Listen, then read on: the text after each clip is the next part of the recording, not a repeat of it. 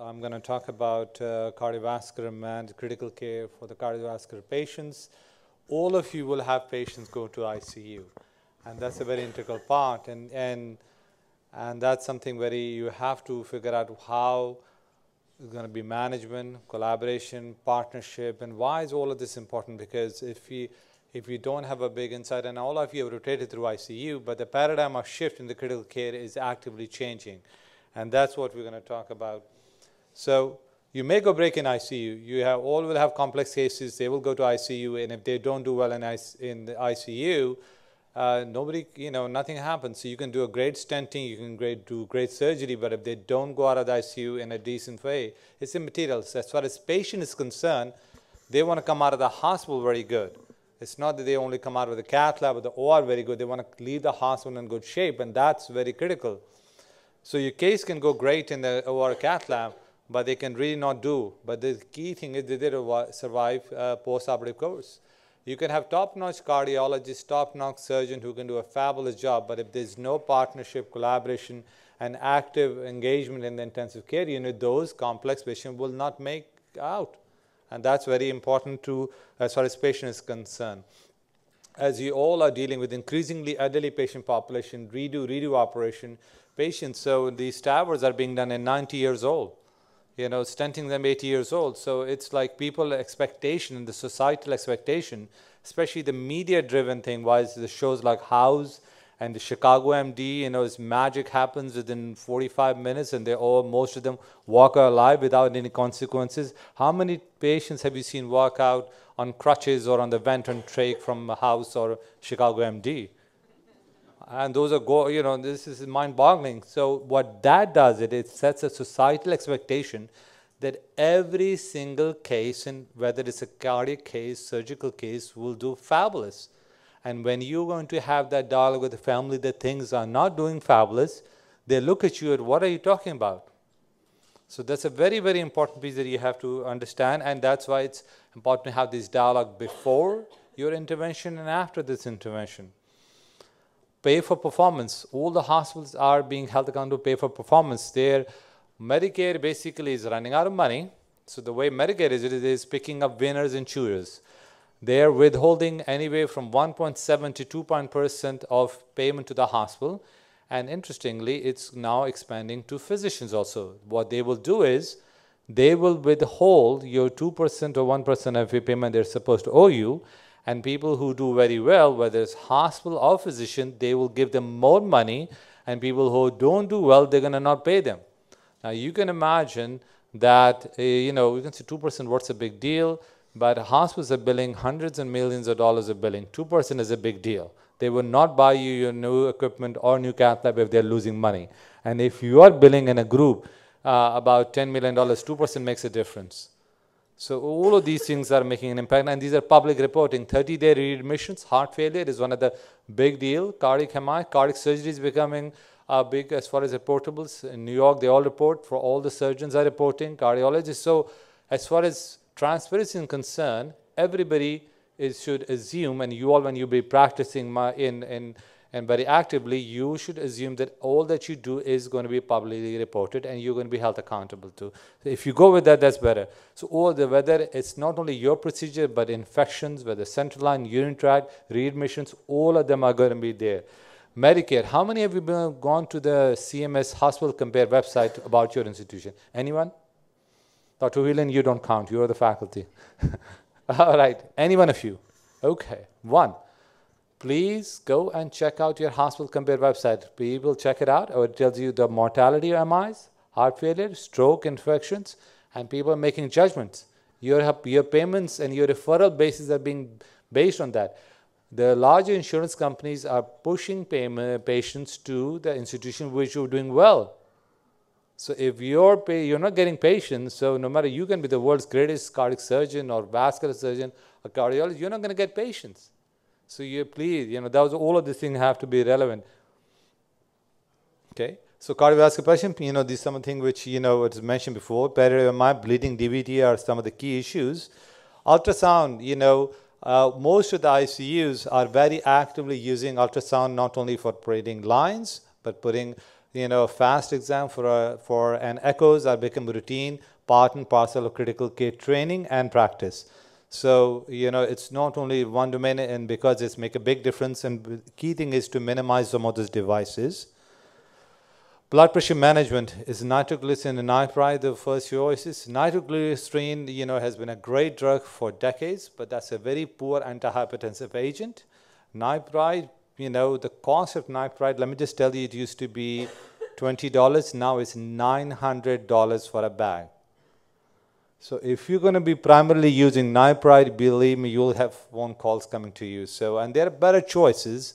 And again, as I reach all my residences, as far as blood pressure is controlled, you have to make sure before you go for other drug, the patient is not in pain, the patient is not agitated, and then you go for any drug. And before that, unless there is a heart failure issue with poor heart or your inotropic support, always control the heart rate first before you use any preload dilator or afterload dilator.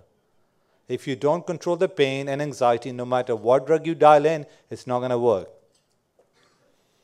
Blood transfusion. So at what hemoglobin you will give blood? 9? 7.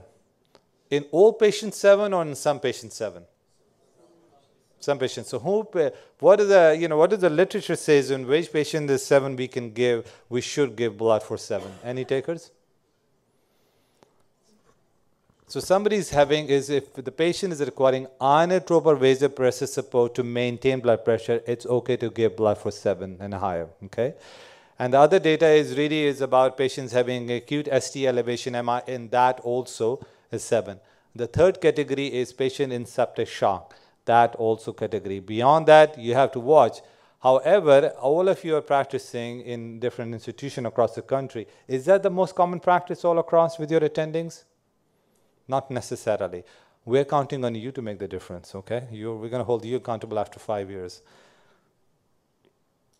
Bleeding, surgical control, medical management is key thing. A lot of the data is, people are using K-Centra and other, concentrated progress to make a big difference. Again, if you don't control the bleeding, whether surgical management, you'll end up giving blood and components. So you have to proactively think about that. Appropriate DVT prophylaxis, I know Dr. Ash talked about it, but I can share you some insight. We just recently did an analysis at our hospital. We looked at 4-year data. We included 146,000 patients. The incidence of DVT, all cause, was 0.6%. And of those category, about 13% develop into PE. We found out that the patients, the most common date when the diagnosis of DVT was day number 7 and or 8. And if the DVT prophylaxis was done day 7 or 8, it did not make a difference in prevention or prevention of PE. And so what we figured out, and we're going to be publishing soon, is that the best opportunity is really in day number 4 and 5 to make sure the patients are on appropriate DVT prophylaxis. And again, you have to remember SCDs and the chemical prophylaxis and mechanical. Mechanical sequential compression, why SCD will squeeze the blood. Just because you've ordered SCD, don't assume they're on patients and they're working. If you've walked it on, they'll be on the floors and they'll be on the sides. So just don't imagine that just because you've ordered it, it happens. So you have to make sure it's important there. Respiratory management is the key thing is outcomes are fluid management in the OR and TROP and post-op. The key thing is if you give too much fluid, you'll pay the price. It's a very fine balance and it has been shown. Blood component transfusion, again, the more transfusion give, high risk. Sedation holiday, DVT prophylaxis, waking up the patient, and all of this will make a difference.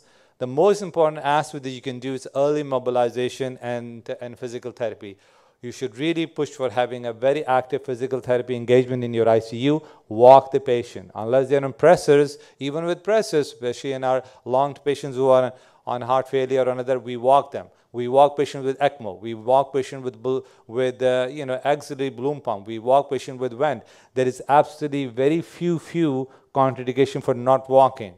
And that's if they don't walk, they'll have multiple pressure ulcers, DVT, infection, deconditioned, demoralized. So one of the key things you should really make sure is you have a very active physical therapy program in the ICU. That's going to be a huge deal. Multimodal pain management. The goal is opioid sparing. all of the data is showing the opioids are really making a huge negative impact on pain. There are multiple approaches, whether it's blockage, local anesthetic block, regional blocks, non-opioid pain medication. There are a multitude of them out there. You got to focus that. Because right now the most common therapy of pain management is pick up one drug, whether it's Dilaudid, fentanyl, morphine, and people escalate that. That is not the solution, and everybody is working on it to kind of minimize. The goal should be opioid sparing, because with opioids, that causes higher incidence of your ileus, your sedation, and all the stuff. Right? So you have to think of what you're using. The other aspect is, if your patient on sedation or need in them, you need to be thinking of benzo sparing, because benzodiazepines, especially Ativan and midazolam, are known to be a very high risk factor for causing delirium. If a patient is confused, delirium, and thrashing around, you're not going to be leaving the ICU, you're not getting out the vent, you're not leaving. And the most common thing, you will get a CAT scan. A confused patient will do a CAT scan. So, there's an ash to the whole stay and cost-wise. So that's the key point. A hospital-acquired infection, these are surgical site infections, central line and CAR-T, public reporting there, down payment, they're not getting paid for it. If they're not getting paid for it, somebody's, paying the bullet.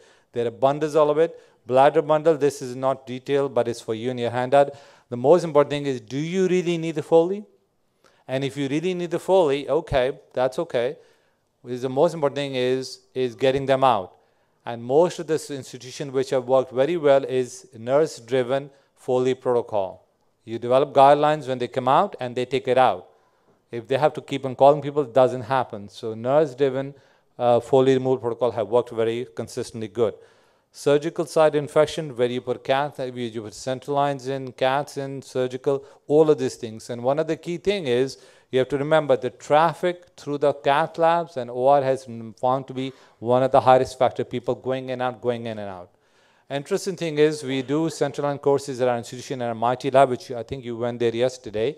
We are running courses for our residents, fellows, and other people who insert lines, and we found out the biggest area of weakness is not that they couldn't put these things in patients. The biggest area weakness was draping and gowning. There were so many breaches while they were gowning and gloving. And there were so many breaches when they were draping. It is not actually the minimum issues were putting lines in.